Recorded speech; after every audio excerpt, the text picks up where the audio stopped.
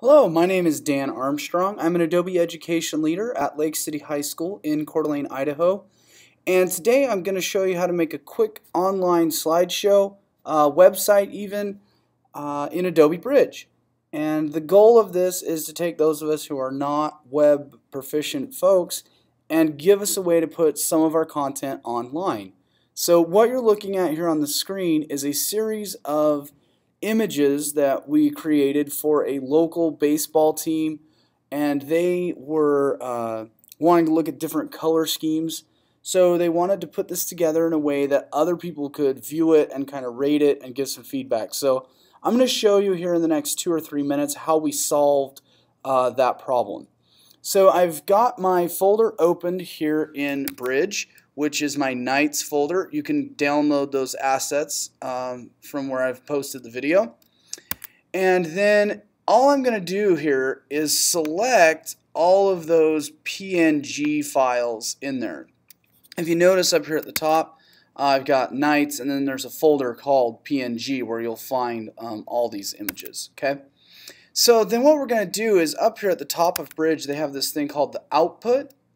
And if we click on that, then it will give me some options to choose from some different things. So I can come in here and choose a web gallery, and then this gives me options now for my web gallery. I could give it a name and go through some of these things. So we'll call it the Blackfoot Knights to match with the name of our team. And we could choose the type of template that we would like to use. There's some different ones. So if we use like this Lightroom Flash gallery is pretty popular. And if we click on preview in browser, it will actually build us a preview of what this Flash gallery would look like, open it up in our web browser, and so here it is. And we can see that Bridge has already done a lot of work for me.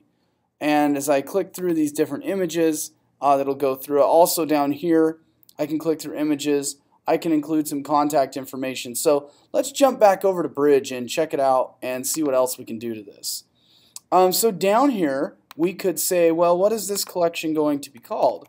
So we will delete this and we will call this Knights Logos. And then the description of the gallery, we're going to kind of give some instruction to the people. So we're going to say, please choose your favorite and respond via email at the top. So that'll be the right side of the page. Okay, and so then contact information, we might plug our name in here. So we'll call him John Smith. That'd be great. If there's John Smith out there I've offended, I apologize. And then we would put in whatever email address there is. We can add some copyright information in there. Also, we can kind of choose the colors that go into our web gallery. I could come in here and choose a couple different colors. If I wanted to maybe change this header to a different color or something, we could come in and do all of that. I'm going to leave the defaults for now. You have control over the shadow size, the image size, all kinds of things that you can control. And then finally down here we have the final name for our gallery when we actually send this out. So I'm just going to call this gallery the Knights. And I'm going to choose a save location because I want to go somewhere special with this. So right now, what I'm going to do here is I'm actually going to put this in my Dropbox. I'm going to put it on the desktop first, and then I'll show you how we'll put this in Dropbox. It'll be great. And I'm going to make a new folder. I'm going to call it Nights. And then I'm just going to go right there and hit open. So now it'll save it to that desktop.nights. If you have an FTP server, you can go right here and do your server information and go ahead and put a username and password in. Okay? So right now, I could go back and preview it if I wanted to. For the sake of time, I'm just going to save this. And so it's going to save this gallery out. And once it does that, then I'm done with Adobe Bridge. So I'm going to go ahead and quit. And if I go back out, now I see on my desktop I have this Nights folder. And if I open that up, we can see that inside of this, it's created our own folder for us. And inside of that, we have our index and resources.